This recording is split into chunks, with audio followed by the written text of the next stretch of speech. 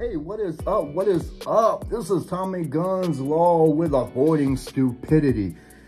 And on today's show, some people aren't going to like this, but I'm going to talk about it anyways. What's going on with society is just crazy shit.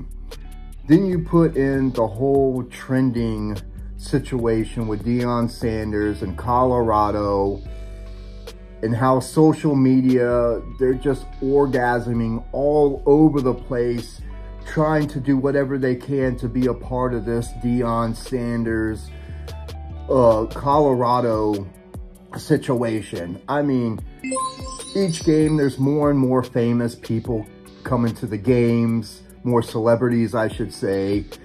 Lil Wayne's walking them out of the tunnel now.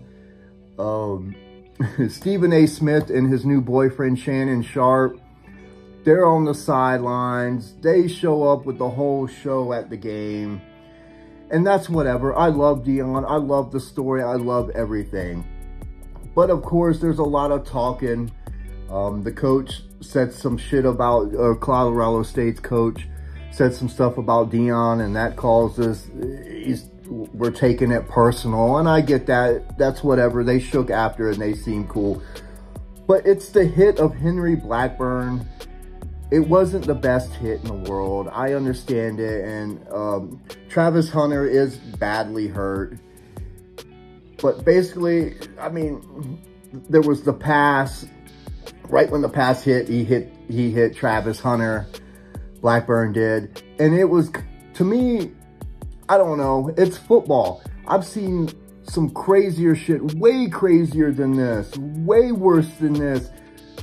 And it just kind of whatever. But now it's this whole Deion Sanders Colorado thing. You can't touch them. You can't do anything. It's like they're here. If you do anything, you will be demolished. And Blackburn is being demolished. With his late hit on Travis Hunter, his family, they've all received death threats. Somebody put their phone numbers, their addresses, and everything, all their personal information online. Now, everywhere they go, they're scared to go anywhere. The coach of Colorado State is worried for his players because they're getting so many death threats. It's crazy. It's still football. Okay, it wasn't the best hit. Maybe a tad late, and I'm talking about a tad late. And he was just, even though the hit was bad, it looked like he was just sending a message, hey, we're here to play. Unfortunately, you know, Hunter got hurt. He's one of their best players. But the media coverage and the fans threatening this guy is unbelievable. And I'm sure he regrets the hit. He probably wish he didn't do it. But here we are. He did it. And, I mean, it is just unbelievable. Had this been any other school, any other situation, I mean, this would probably not even be an issue at all. But since it's the old mighty Colorado and you Deion Sanders and everyone wants to be a part of this, it's unbelievable how society reacts to this. It's unbelievable the coverage for all of this. It's like, I don't even know who else is playing. Is anyone in college football playing? I just know there's Colorado, and I don't know. They don't even talk about anybody else. It's Deion, Colorado, every station, every day, all the time.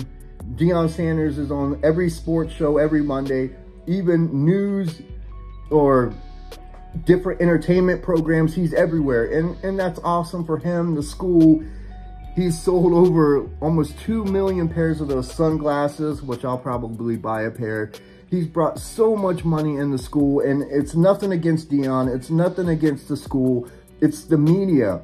They want to be a part of this so bad. They don't give a shit about anything else at all, but making sure they're a part of this trending story with Deion Sanders. And it's like, fucking chill out, man. Everyone wants to be so a part of what's trending. It makes them not give a fuck or shit about anything else. And for the fans threatening this kid is unbelievable, man. I don't know. Tell me what you think. The only way to stay away from stupidity is to avoid it. This is Tommy Gunn. Of course, like and subscribe to the channel, Avoiding Stupidity. And I am out. See you next time. Thanks for watching.